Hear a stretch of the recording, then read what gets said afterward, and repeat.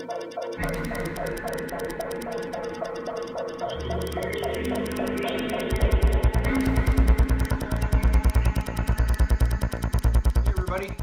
N6TLU, Terry here in Michigan.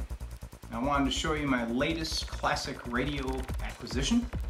It's a Hammarlund PRO-310 receiver, general coverage.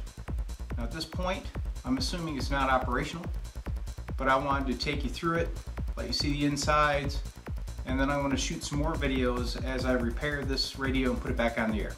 So take a look, see what you think. Thanks. Alright, so front side, you can see she looks pretty good. It's all original. It is missing a nut here on the phone jack, but all the controls turn. The band select does operate. You can see the drum turning here, okay? But the main tuning dials are not operational. The pointers don't move. They're pretty much froze up. So I'm gonna have to get inside and do a little repair job on that. So we'll walk our way around here to the rear. And you can see she's all pretty much original that I can see. It looks like this coax jack's been replaced, but it's got the original ID tag. Swing her open here.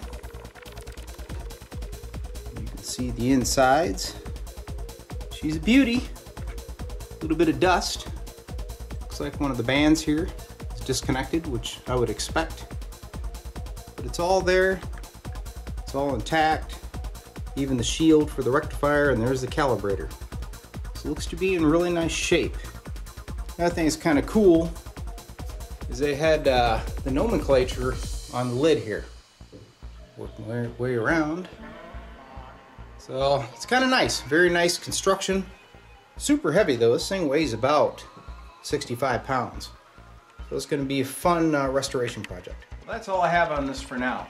So we'll have some follow-up videos, and I'll show the repair of the tuning mechanism and the electronic restoration.